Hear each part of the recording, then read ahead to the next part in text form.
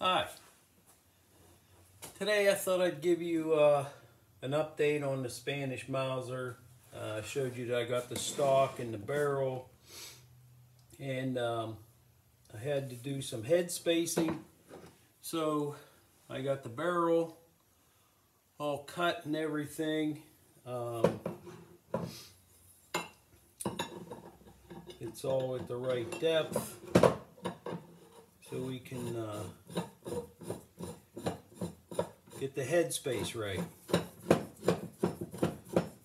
So the barrel's in there. It's only hand tight.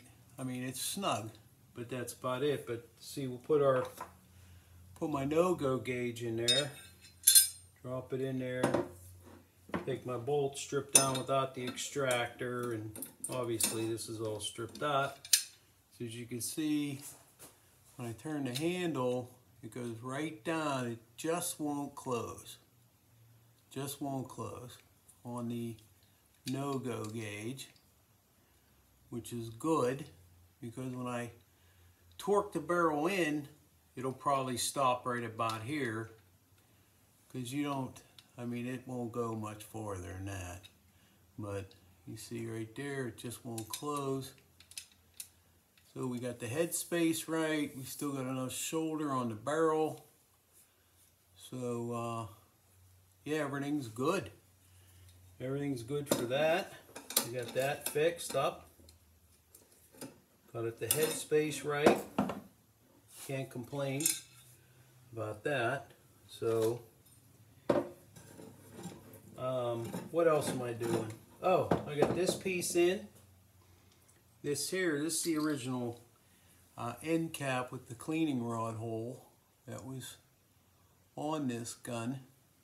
So I had got this front barrel band. So what I'm going to do is I'm going to take this little piece here, and I made it so it fits inside here really snug. Hope I can get it in here. I could show you. Yeah, there. Oh, no, you bugger. But anyway, it fits in here nice and snug. So what I'm going to do is, here we go, I got it in there. I mean, it's a tight fit, just fits. Okay, so see how it's in there now? See how it's in the end of this thing? So it makes like a cap. So what I'm going to do is I'm going to weld around there, and cut this bayonet lug off of here. See how it's shaped inside? This little lip for the barrel to fit through. So what I'm going to do is I already worked on the end of this stock, so this thing fits on there nice and snug. Let me see if I can get it on there. I should. Okay. So see, it's on there nice and snug. Then that little end cap is in there. See? I'm going to weld that end cap. So then what I'm going to do is I'm going to take the barrel. I think the barrel is going to end up 17.55 inches, the barrel. So once I get the barrel in there, and I get this stock, because I'm going to glass bed this stock a little bit. See, it should slide in there, I'm hoping. Well, but anyway, we're only going to leave the barrel stick out about that far once because now that I set the head space and I know that I could use this barrel, now I'll cut it to length and recrown it. Because I wasn't going to do that until I made sure the head space all worked out. No use wasting time. So I'll have to clean this barrel up, get the rest of that solder off of there. But one thing that's nice is see this little hole here. That used to be the set point for the old-time sight. It was on there. You can see that little teeny hole right there. What's going to be good is when, now that I head spaced this, that hole is going to end up down underneath inside the stock. So that's good. So that's all good. But that's where I'm at. I'll keep you up to date. Oh, this thing here, this is the trigger guard mag box.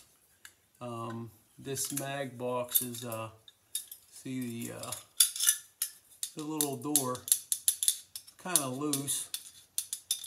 So I'm going to try to do either, I'll try to, I don't know if I can weld that little teeny part of that hinge. But what I might do is re-drill out this housing and just put a slightly bigger pin in there. And I'll try to peen that part of that hinge down just a touch. Because as you can see when you go to close it, see how it wants to move all around, but yeah, I'll get that fixed up. I'll get that. That's an easy fix. I might even just take this door off, weld that up, add some steel there, and then re-drill a new pin, a larger pin. Because there's no fixing this very much.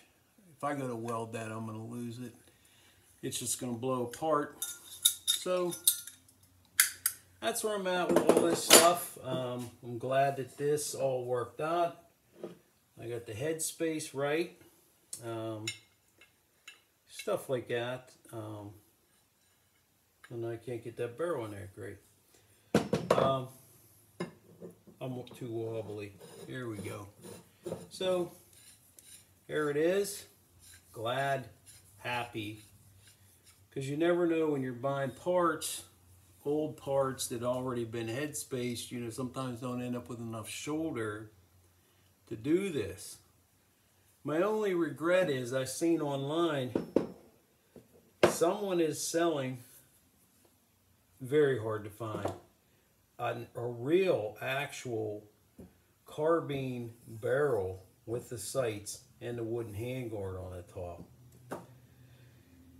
But it's in 7x57.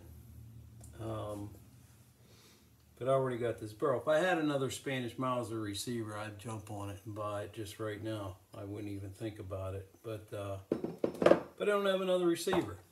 I asked a buddy of mine to look through his parts, see if he has another receiver, a small ring.